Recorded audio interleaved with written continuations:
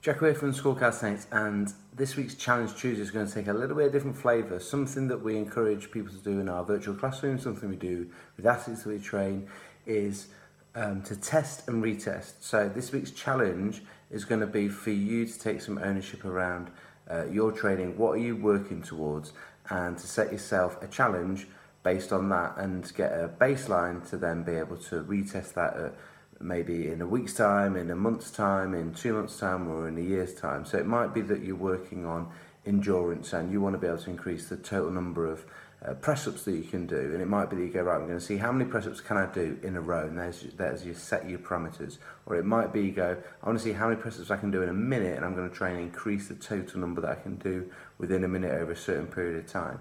It could be that you're trying to improve your max strength for your pull-ups for a muscle-up, so that you go, I'm going to try to see how much weighted pull-ups I could do for 3 reps. So you work up to that and see what's the total amount you could do for 3 reps.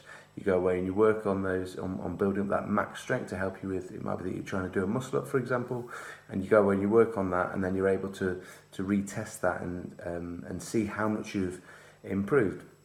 So you can, the slate is absolutely clean, the floor is yours. The test is to see whether or the challenge is build a test that's going to be specific to your training goals that you have at the moment. Choose an exercise that fits in with those training goals, and then just set yourself some parameters. So is it going to be like the total number that you can do? Is it going to be within a time limit? But make sure it's specific to what you're working towards. Are you trying to build strength, increase the number of reps, or are you trying to increase the endurance that you've got?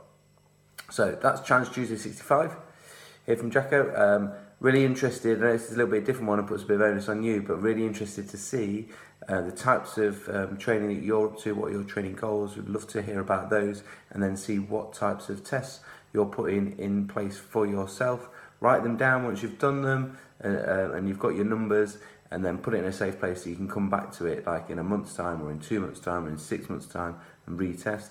Not only will you see how much you've improved, you'll be able to get a good understanding or an idea of has the training that you've been doing helped to improve what you wanted it to, and then also it gives you a nice buzz when you retest yourself and then you've improved. So it keeps us motivated, keeps us moving forward. So a little bit different, but I hope you enjoy this week's. And like I say, comment below, and then we will see to let us know what tests you've done, what you're working towards, because we want to get a little bit more insight from you guys, what you're actually up to and what you're working towards, rather than just us giving you a challenge, the same challenge every single week. Class dismissed.